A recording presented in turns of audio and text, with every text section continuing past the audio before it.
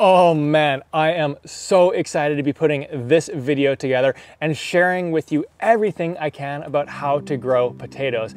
And so when we look right here, I just harvested these out of the bed right behind me, and all of these potatoes, 1.7 kilograms or about 4 pounds worth of potatoes, came from only 3 seed potatoes. And the reason why I'm so excited about this and putting this video together for you is because there have been other instances where I've planted 3 potatoes and gotten an absolutely measly crop from it. Just absolutely terrible. And so what I'm going to walk through today are all of the different learnings that I've accrued over the past several years to ensure that you're getting absolutely incredible crops of potatoes this upcoming season. And so the very first step for growing amazing potatoes is to use seed potatoes. And you can pick up these seed potatoes at any garden center or any nursery. And the key difference between these seed potatoes and what you would find at a grocery store is that seed potatoes are meant to be used for growing more potatoes. Versus at a grocery store, some of those potatoes could be covered or sprayed with a sprout inhibitor to make them more shelf stable and last for a longer time. And so we want ultimately sprouts to be coming out of it because that's how the plant is going to begin to grow. So using seed potatoes is going to ensure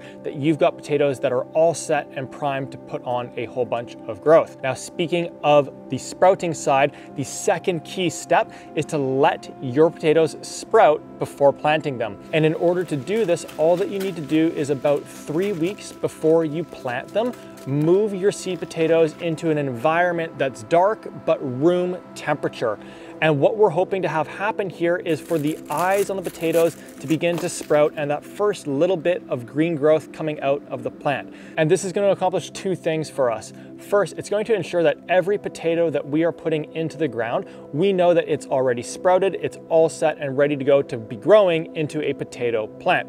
And then the second piece is just that it accelerates the growing process a little bit. So now, rather than it having to do all of its sprouting in the ground, it's about 2 to 3 weeks ahead of schedule and has already put on that growth. Now, with that being said, step 3, it's one of the most important ones, one of the biggest lessons that I have learned with potatoes, and that is to be patient. And so potatoes are really, really hardy. We can start them super early on in the season.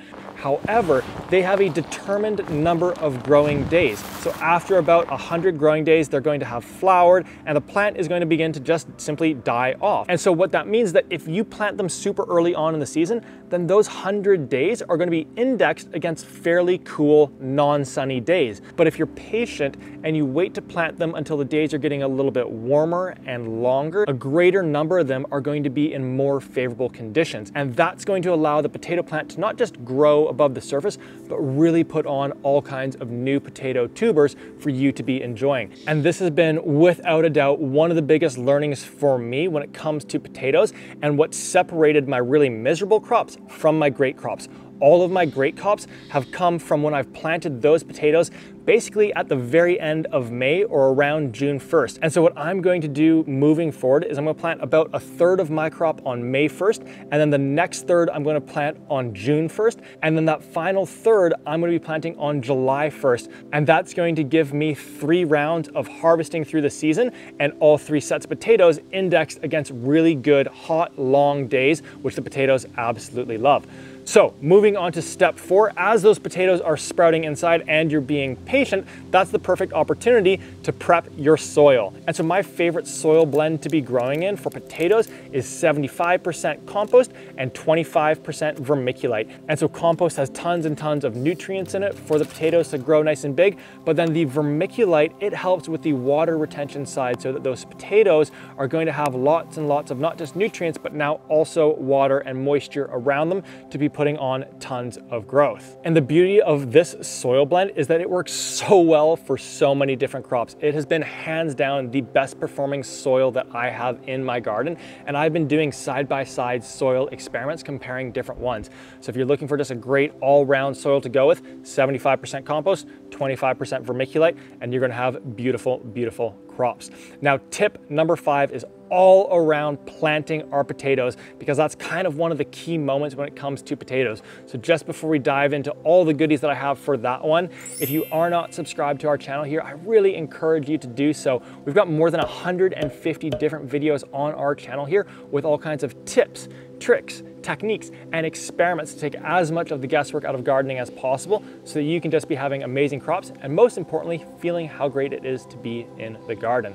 So now for step number 5, this is all around planting your potatoes. And the first tip on this front is to plant your potatoes nice and deep. So regardless of whether you're using a raised bed or a container or in-ground, you want to dig down at least 6 to 8 inches for planting your potatoes. And the reason why this is so important is because these potatoes here that we just harvested, they are only going to grow off of the portion of the stem that is buried beneath the surface. So if you planted your potato only 2 inches deep, then you've got less than 2 inches of space for new tubers to be growing off of that plant.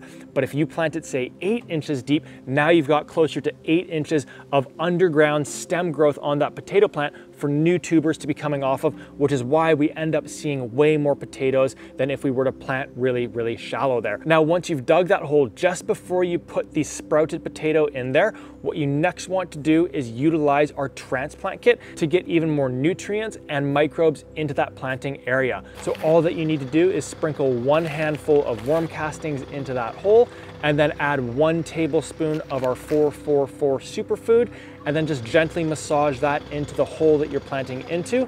And once that's done, then grab one of the sprouted potatoes that you have and place it into the hole with one of the sprouted eyes facing up, so it knows exactly which direction to be growing. And once you've got that potato in there, all that you need to do is backfill it with the 6 to 8 inches that we just moved to the side to ensure that it is planted nice and deep so that we can get all kinds of tubers coming off of that stem. Now, to wrap up on the planting side, the last thing that I do is that I do give it a nice big drink of water. And the reason why I personally do this is because that water is what kickstarts the growing process. And so now that we've finished step number 5, we've really done the majority of the work when it comes to growing potatoes. You know, a lot of that work is just in getting them all prepped and planted.